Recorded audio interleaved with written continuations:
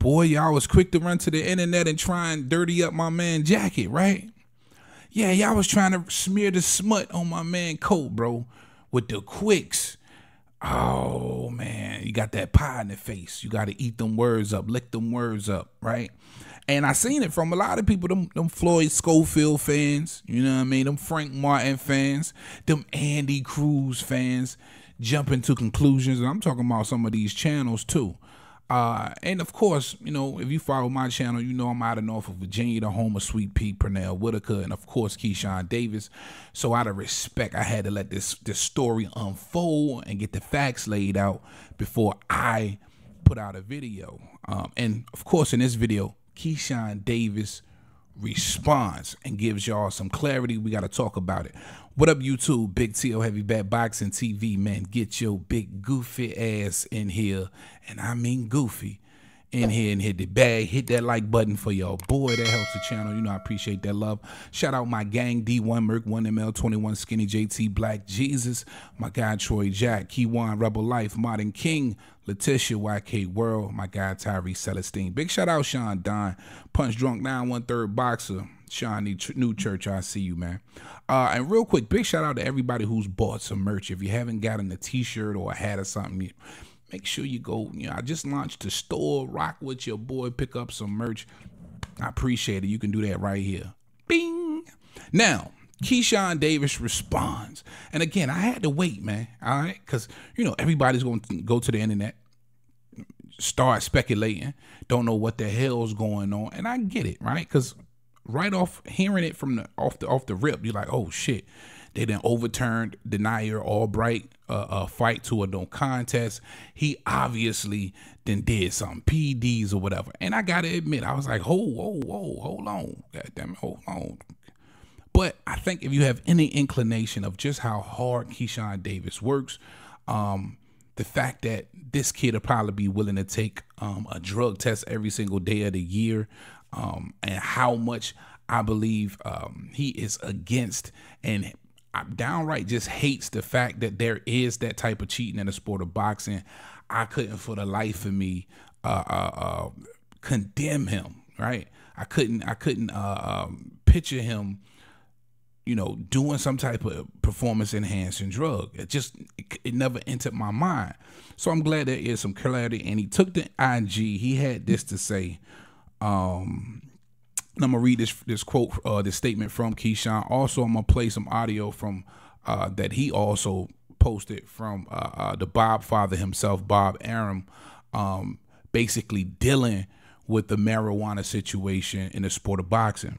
Keyshawn said this. He says, quote, I truly apologize to my family and supporters for not being able to fight.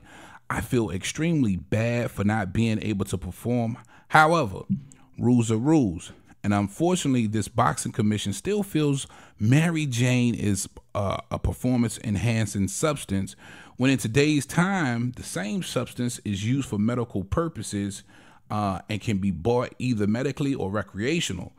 What we do for a living isn't easy at all.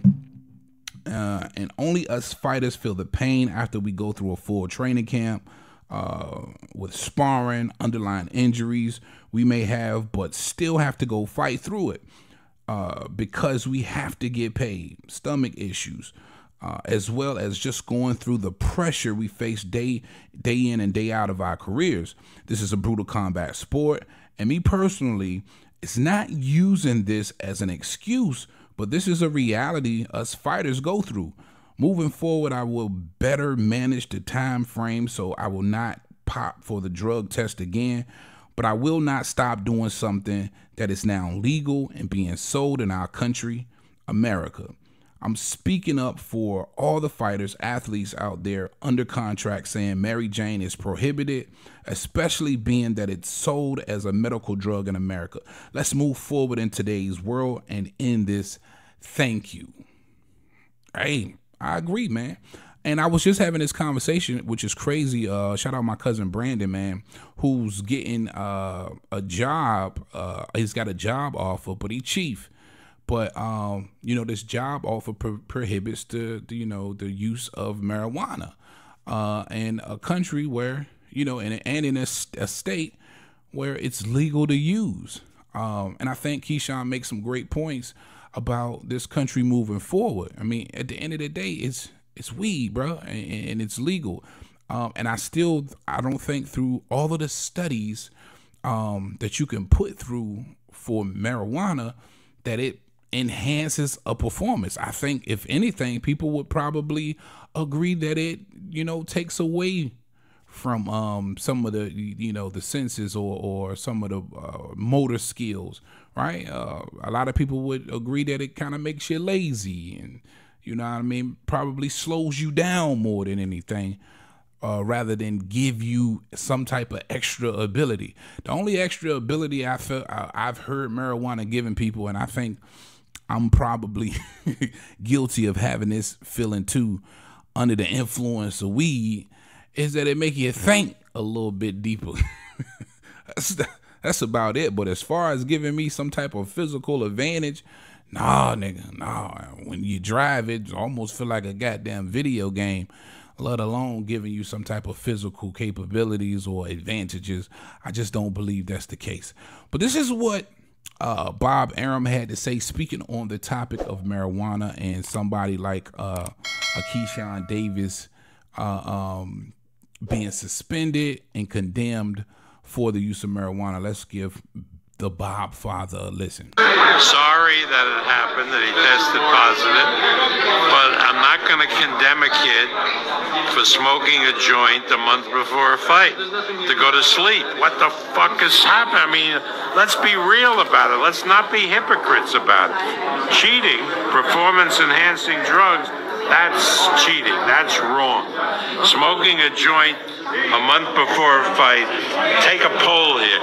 What kind of percentage do you think of people who smoked a joint in the last month? So let's be fucking real. Hey, at 90-something years old, boy, Bob got the right to be completely, directly up front and you know what I mean, with any situation, and I 100% agree with him. And I think the sport of boxing, the commission, they gotta move forward with the times, man. Nobody's getting a competitive edge fucking with no weed at the end of the day. Come on, man. Come on, man. All right, man, that's all I got for y'all on this one, man. Y'all leave my boy Keyshawn alone. He ain't done nothing but hit a, you know what I mean, smoked a little blunt, you know what I mean. He probably was chilling with his little bride before he hit her, knocked her off, you know what I mean. And of course, it's for, it's medical practices, man. A lot of this stuff is good for those aches and pains and situations like that. So if you consider everything that medical marijuana does, or marijuana period, you got to be way more forgiving in the sport of boxing. And I think they definitely need to, think about changing some of these policies with the quicks. All right, that's all I got for y'all on this one, man. Big TL Heavy Bag. Make sure you pick up some merch. This shit right here. Bing. All right, you know who I got with me, man. Talk to him, Roger. Most motherfuckers don't know shit about boxing.